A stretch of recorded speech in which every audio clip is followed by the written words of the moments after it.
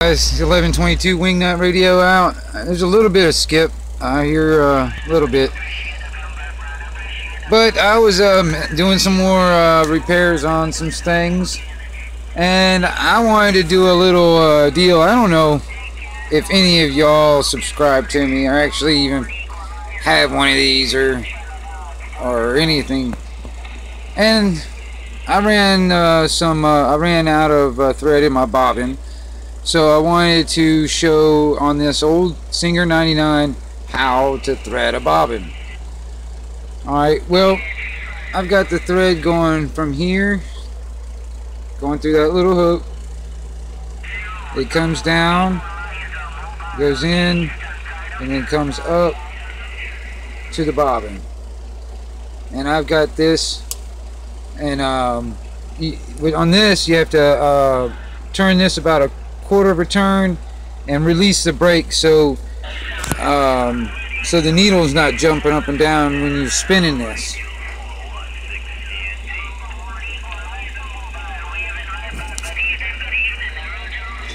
Alright, see what I'm talking about? See, the needle's not even moving. Alright, now this thing's gonna go ahead and wind it up for me.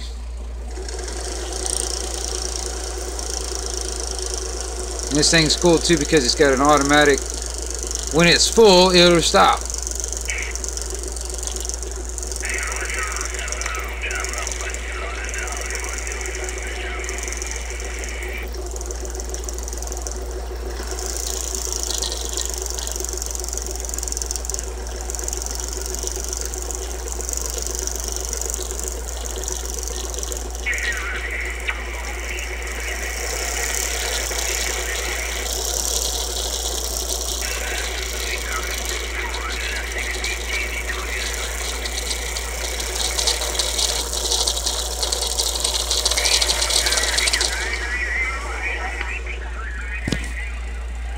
And see, look at that, it stopped right there and would tell me when it was full, and I am full.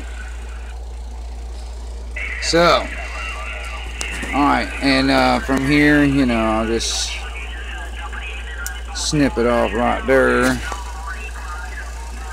Alright, and this has to go in like that.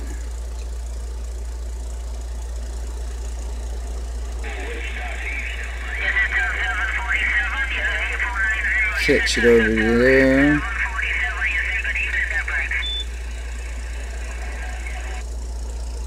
Alright. Now I've got to thread this. So what I got to do is I got to get it in my tensioner.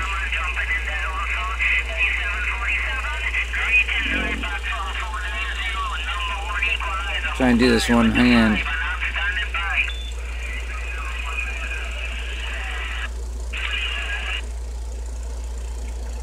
Alright.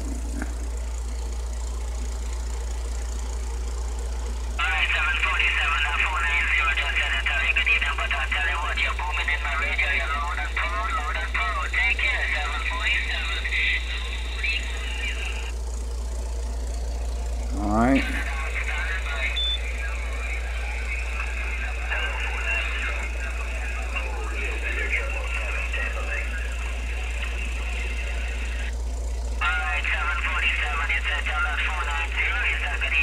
Come on now.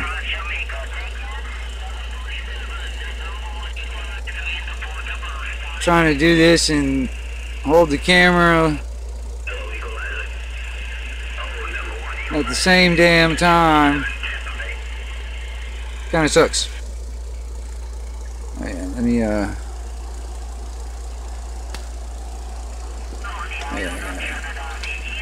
put that on back on.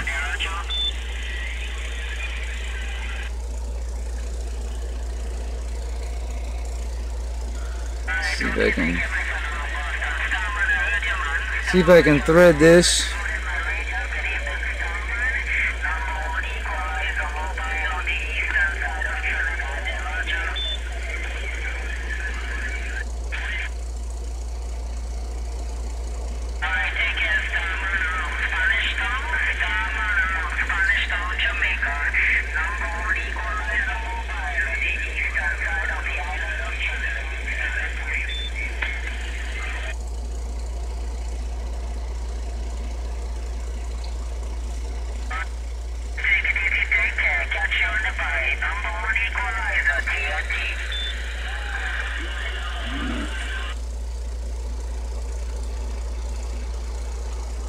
Okay, and I got to catch my inside.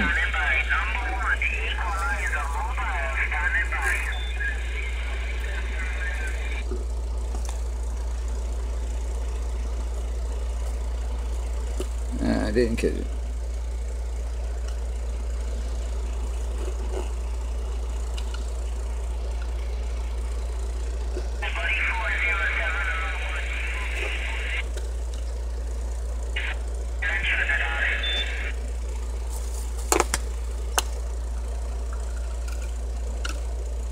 Alright, got both my threads now.